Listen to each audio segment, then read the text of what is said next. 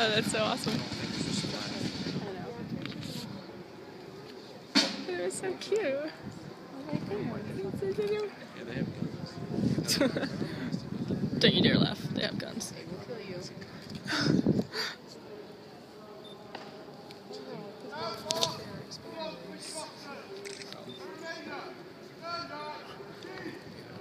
Also battlefield.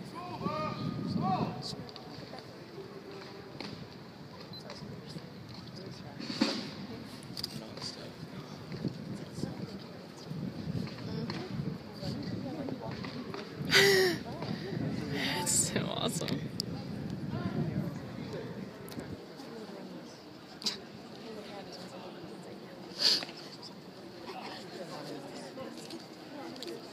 Okay.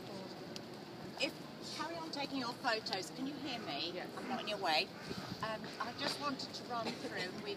This has been cleared. I have permission to do this because we haven't been able to explain what you're seeing. I'll be doing that now. You are in the Wellington barracks. These are the barracks, the soldiers' barracks. This is where they are staying whilst they do their tour of duty here. Now these are real soldiers. Just don't doubt it. They're highly trained and it's their career. So these soldiers of the Grenadier Guards are now preparing to relieve the last guard. Now when we talk about a guard, it's the whole regiment that's going to take on the responsibility of the security and the safety of the Queen and her palaces.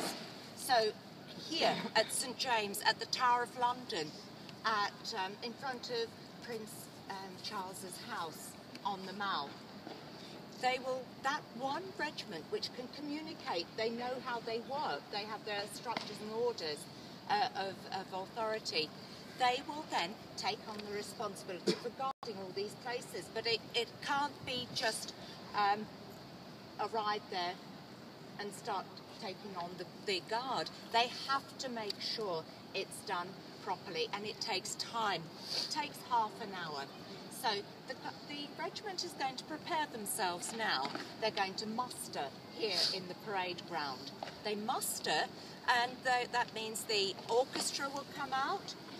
And to become a member of the orchestra, which may well interest you because you're musicians, quite frequently in secondary schools, in the grammar schools, in the private schools, at university, grants can be given to students for music scholarships to become a musician for one of the big regiments.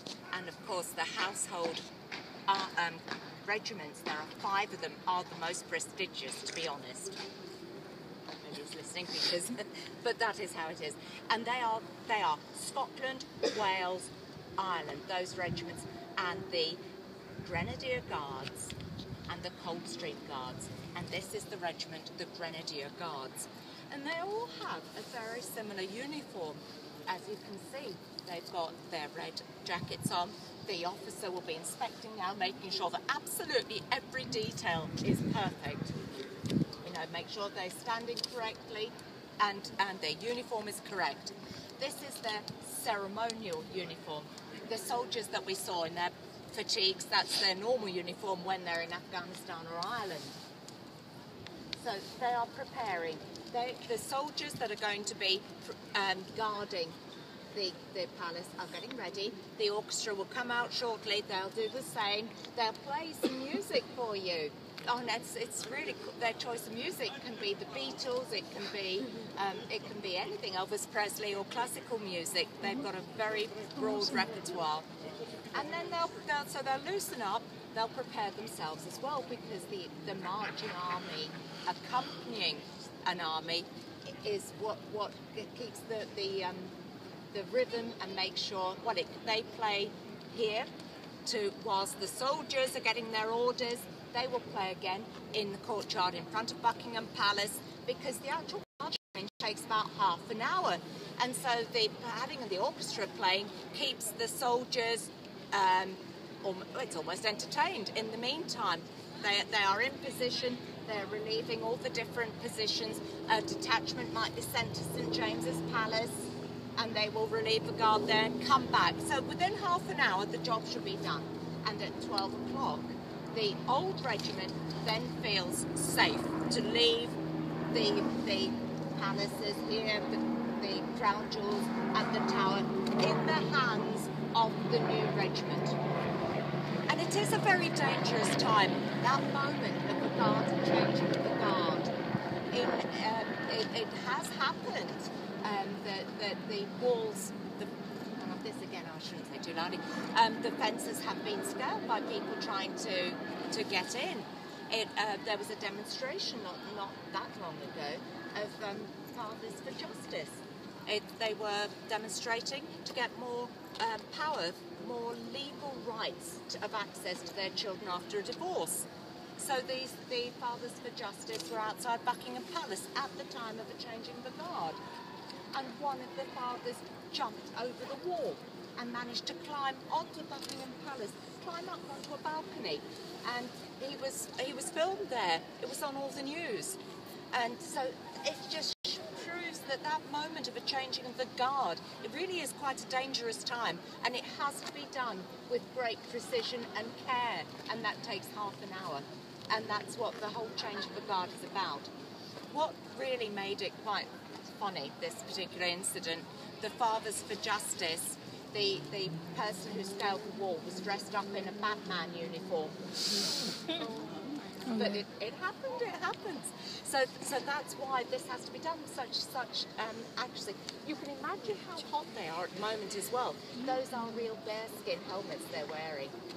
Oh yes, and every year we order about 100 bearskins from Canada, so they're Canadian bearskins.